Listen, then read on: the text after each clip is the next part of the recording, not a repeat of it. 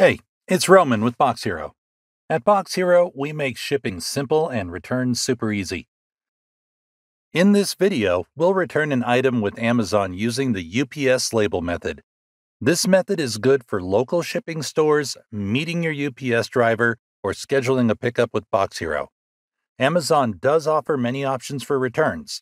If you're looking for another method, we'll have it up in another video. Let's hop into the Amazon app and get started. If you're signed in, then click on the little person icon below. Click on Your Orders and you'll see all your orders load up. We'll scroll down to this tray here in the middle of the screen that was delivered on Saturday and click on that. At this point, your screen may look different. This is based on the delivery company you have in your area.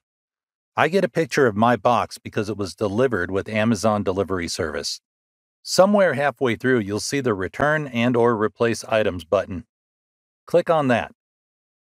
Then go ahead and answer why you're returning this based on the answers here. Sometimes Amazon charges a fee to complete the return, and that's based on the reason for returning. In this case, this item had an inaccurate description. It didn't fit. Hit Continue.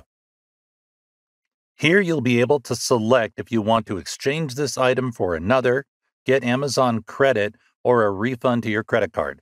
I just want to make sure that we get a refund back to our Visa card.